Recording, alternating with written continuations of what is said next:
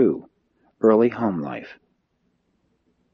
In the course of this day's visiting with John Mark, Jesus spent considerable time comparing their early childhood and later boyhood experiences. Although John's parents possessed more of this world's goods than had Jesus' parents, there was much experience in their boyhood which was very similar. Jesus said many things which helped John better to understand his parents and other members of his family. When the lad asked the Master how he could know that he would turn out to be a mighty messenger of the kingdom, Jesus said, "I know you will prove loyal to the gospel of the kingdom, because I can depend upon your present faith and love when these qualities are grounded upon such an early training as has been your portion at home. You are the product of a home where the parents bear each other a sincere affection, and therefore you have not been overloved so as injuriously to exalt your concept of self-importance. Neither has your personality suffered distortion in consequence of your parents' loveless maneuvering for your confidence and loyalty, the one against the other. You have enjoyed that parental love which ensures laudable self-confidence and which fosters normal feelings of security.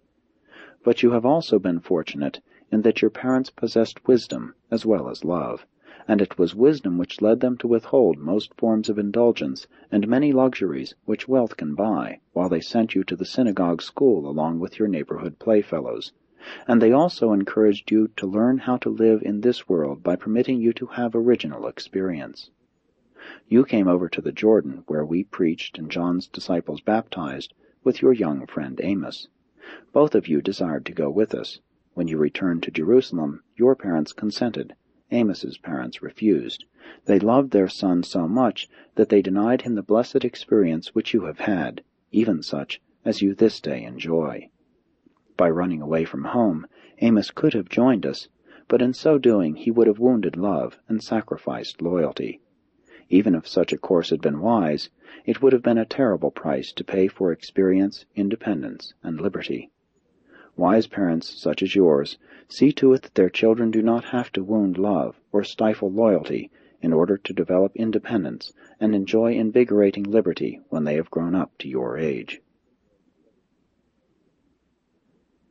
Love, John, is the supreme reality of the universe when bestowed by all wise beings, but it is a dangerous and oftentimes semi-selfish trait as it is manifested in the experience of mortal parents.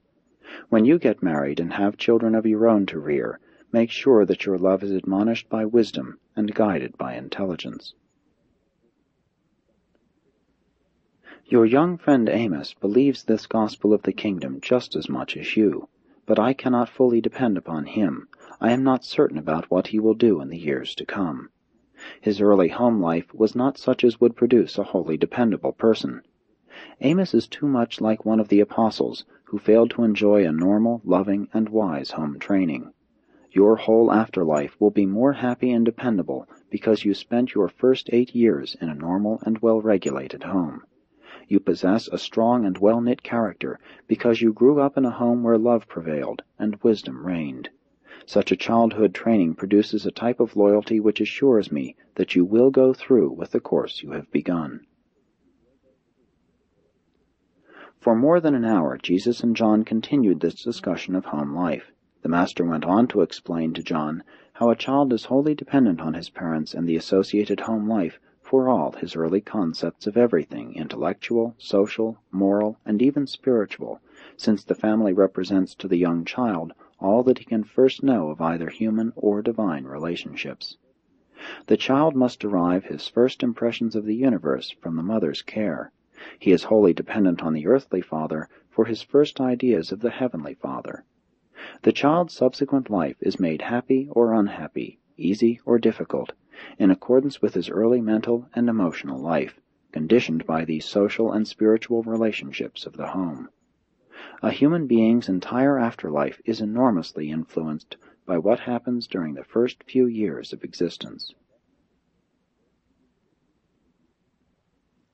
It is our sincere belief that the gospel of Jesus' teaching, founded as it is on the father-child relationship, can hardly enjoy a worldwide acceptance until such a time as the home life of the modern civilized peoples embraces more of love and more of wisdom. Notwithstanding that parents of the 20th century possess great knowledge and increased truth for improving the home and ennobling the home life, it remains a fact that very few modern homes are such good places in which to nurture boys and girls as Jesus' home in Galilee and John Mark's home in Judea, albeit the acceptance of Jesus' gospel will result in the immediate improvement of home life. The love life of a wise home and the loyal devotion of true religion exert a profound reciprocal influence upon each other.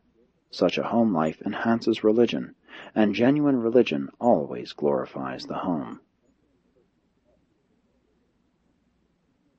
It is true that many of the objectionable stunting influences and other cramping features of these olden Jewish homes have been virtually eliminated from many of the better regulated modern homes.